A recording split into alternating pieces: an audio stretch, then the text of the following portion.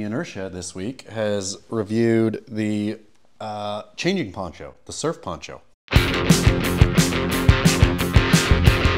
They say every surfer is familiar with beach parking lot wardrobe change, whether you're changing in and out of a wetsuit or a swimsuit. The feeling of struggling to maintain your modesty with a small rectangle of fabric is the same, an uncomfortable one. I learned early from Derek Riley when I went to Australia. Derek Riley just changed full-on naked.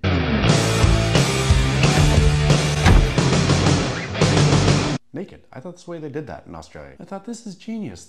Why be modest?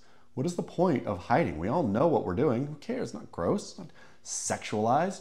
In any case, apparently the Inertia has been made uncomfortable, and so you have the changing poncho, that thing that people wear like bags, like burqas of shame. It's embarrassing. Anyway, the Inertia says the best overall surf poncho is the Slow Tide Digs. The most absorbent is Billabong's hooded towel robe. An absorbent surf poncho? Surf poncho is gross already. An absorbent one?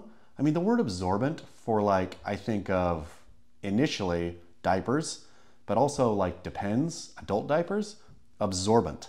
Handy Manny is on. It's my favorite show. Yeah! I don't want absorbent on my surf poncho. I don't want a surf poncho. That's gross. Totally gross. The best budget surf poncho is the Core Surf Changing Towel Robe. If you're buying a surf poncho on a budget, or you're budget conscious and buying a surf poncho, maybe think again. The most stylish surf poncho, literally written, as far as I can tell, without irony, is the Nomadics Poncho Beach Towel. I'm gonna click on this one just purely to see. Oh my goodness. Oh my goodness. So the Nomadics Beach Changing Towel is sold at REI, and it is tie-dye. This is an assault, and it's got a big old black pocket in front. This is literally an assault against fashion, an assault against surfing, and an assault on common decency. Shame the Inertia. That is disgusting.